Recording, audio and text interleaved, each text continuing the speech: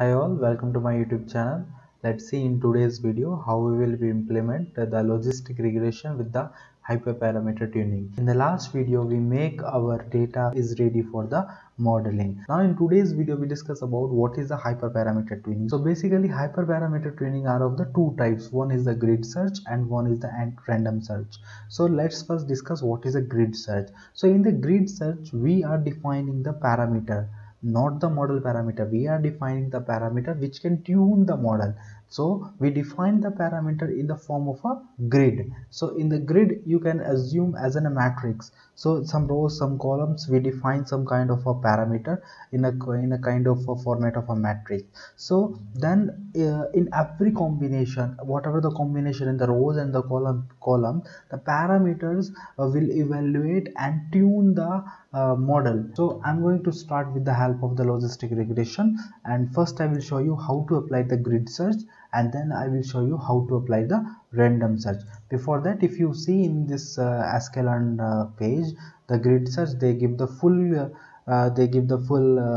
class description. Here there is the estimator, there is the parameter grid, what is the scoring. So all the parameters, all the variable, we should know what are the meaning of that. So estimator is nothing, it's a kind of the function. Say I'm going to implement the logistic regression, so estimator is the logistic regression here. So parameter grid is what?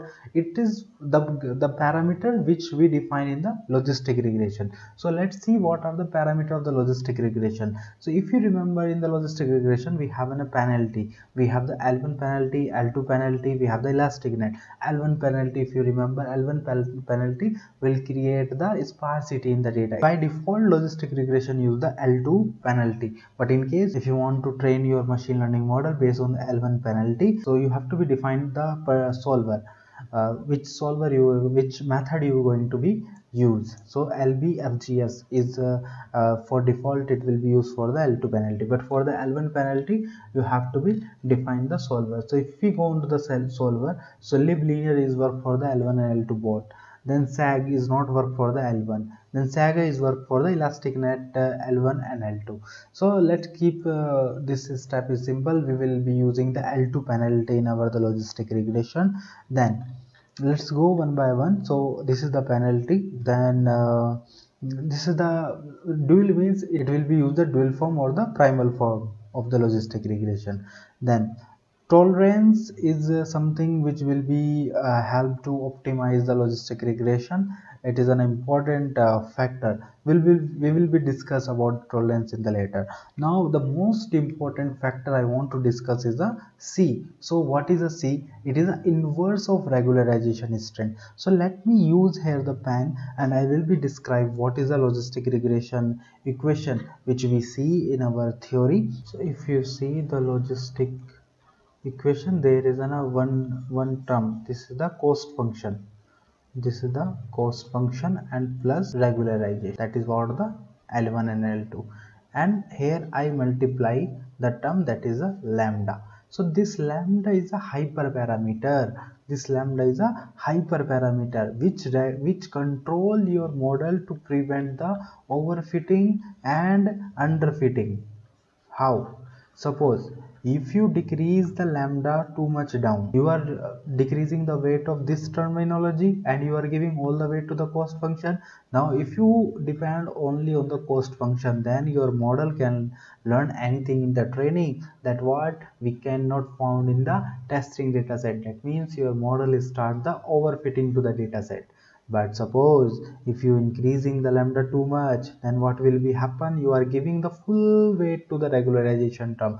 You are not at all thinking anything about the cost function. That means your model is not learning anything. So we have to be prevent overfitting and underfitting. So we have to be regularize the lambda term. Now in the sklearn library, they give you the value of C. So what is a C? C is the 1 upon lambda. So if lambda increase implies that C will decrease, and if lambda decrease implies that C will be increased. So that what they mention in your in your documentation also. So C is the inverse of the regularization strength. Okay, so why we are taking C in place of the lambda when we are implementing logistic regression? Because C is also they will implement in the support vector machine. So making the same terminology. Now fit intercept means what?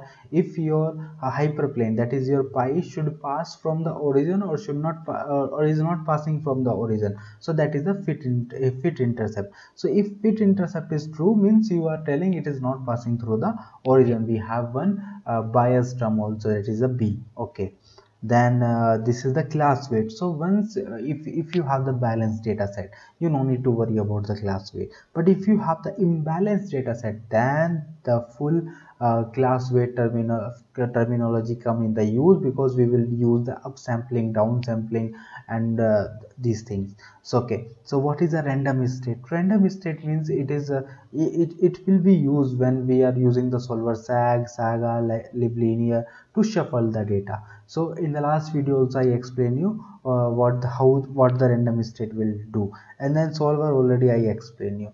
So let's implement let's define first what are the parameter we discussed for the logistic regression, and then we will be implement the grid search on this. So I'm writing here what is a logistic parameter. So what is the logistic parameter I have?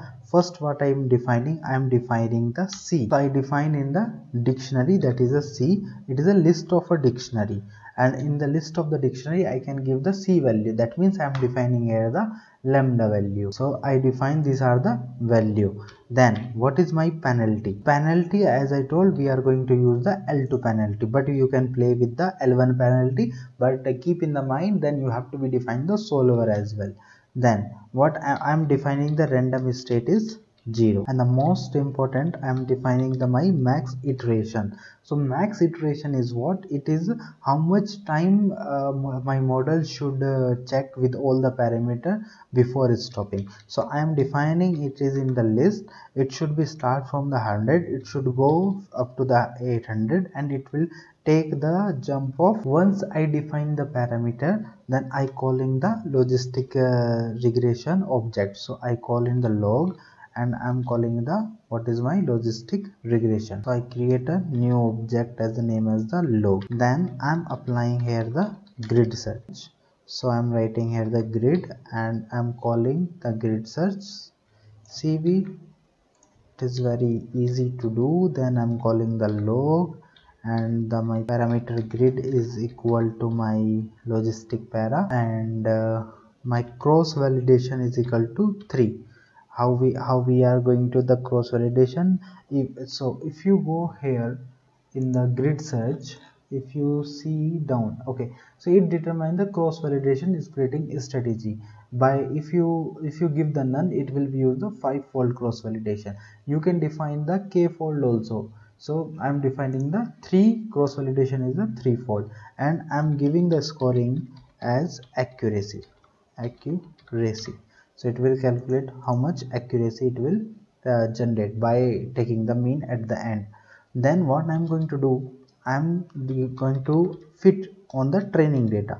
So model grid is equal to grid dot fit on which x train and y train. I'm fitting on my training data, and then I'm printing my best grid search hyperparameter and what is my best grid search score. Okay, so after running the grid search, it will the best parameter will become C is equal to 10, mean 1 by 10, 0.1 is my lambda, and maximum iteration it will be taking the 100, and it will using the penalty L2, and the my accuracy coming the 87.6%. okay, this is pretty good. But what happened in the grid search, as you increase the number of a parameter, as it is checking for every combination, it will be take the more time. So when you have the too much parameters to define, when you have the too much variables to define, then in place of the grid search, to save the time, you should go for the random search.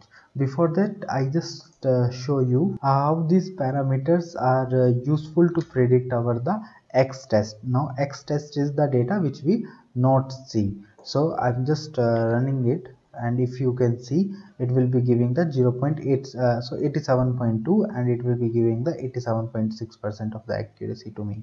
Okay, so here if you can see, the it is and it have 0.4% of a gap.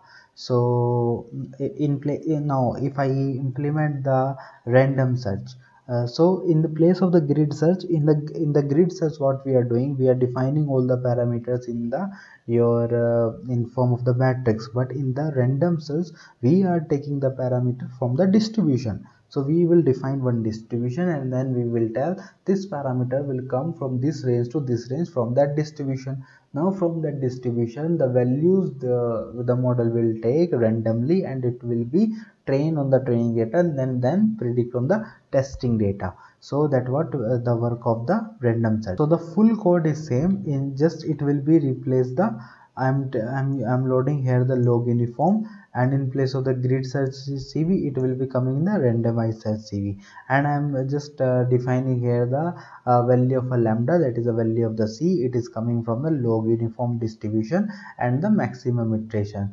100 to 800, and now it's taking the 10-10 gap jump. Then I will be calling the object, that is a logistic regression, as you already seen that, and everything is same except this parameter. In the grid search, it is the parameter grid. If you see here, it is a parameter grid, but in the random search it is a parameter distribution, because it is asking which distribution, from which distribution your parameters are coming. Then I fit the model on the X-train Y-train, and let's see what is my the best score. Random search actually take the lesser time compared to the grid search to run. See, it will give now, so it is giving the maximum iteration is 270 maximum iteration it will take, and near about 0.2 is the my lambda value. Okay, near about, and it is giving the 88% of the accuracy. Let me run again, because it is a random. Now again, now the value of the parameter will be changed here.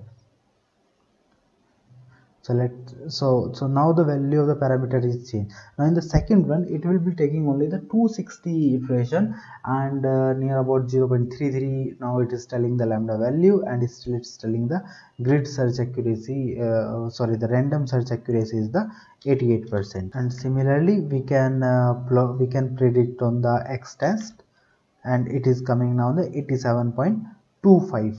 Okay, so that's pretty good. And we can plot the different confusion matrix. I will be show you how to plot the AUC ROC curve. So what is the AUC ROC curve? There are the lot of other metrics are there. If you remember here, there is a lot of evolution metrics are there to check the how your model is working. So AUC ROC curve is one of the best metrics to check when we have the binary classification problem, because it will be tell if AUC is greater than 0.5, then it will be tell your model is doing the correct things. It will be placing the unknown point in the correct class label. If it is a 0.5, your model not doing anything, it is just kind of a dumb model. So let's check what is my AUC randomized search cross validation. It's pretty simple. You have to be import the ROC AUC curve, then you have to be I calculate the ROC AUC, and if I'm showing here, then it will be the 0.92, because it is correctly doing everything. So as I told, AUC ROC curve is an tell it is an excellent model if AUC near to 1, which means it has a good measure of separability, and AUC 0.5 means model has no clue separation capacity whatsoever. So this is the way how you can implement the grid search and the random search. I explain this topic with the help of the logistic regression, and this is what we discuss in the full case study. Lot of the graph, lot of the analysis we did in the case study. So this is what I plan to show you in this case study, how to plot the nice curve with the help of one of the matplotlib and the seaborn. And we have the extraordinary library as well. With that help of we can plot the more better curve. So this is what we discuss in this playlist. I hope you learned something from this video. I not complete the playlist here. I will be discuss how to present this case study. Suppose some beginners want to give the interview, so how they want to present this case study in the interview, what are the question you can expect. There are the thousand of the question somebody can make from this full case study. So let's wait for that two videos, and then we will be finish this case study, and we will be start the new project in the new playlist. Or okay, so if you like this video, then please like, share and subscribe to my YouTube channel. I have the same, but you can play with the linear you should implement the support vector machine and check what are the how's your accuracy is differing. Why I'm using accuracy? Because it is a not imbalanced data set I have. Then why and you should not believe on the one model itself. You have to be implement the lot of the model, like the logistic regression, KNN, and the XGBoost, CataBoost. A lot of the machine learning models are there. Then you have to be select what kind of a machine learning model is working well. Now in this video I'm just showing you the logistic regression, but you can do other machine learning model as well. So I hope you like this video. So if you like this video, then please like, share and subscribe to my YouTube channel.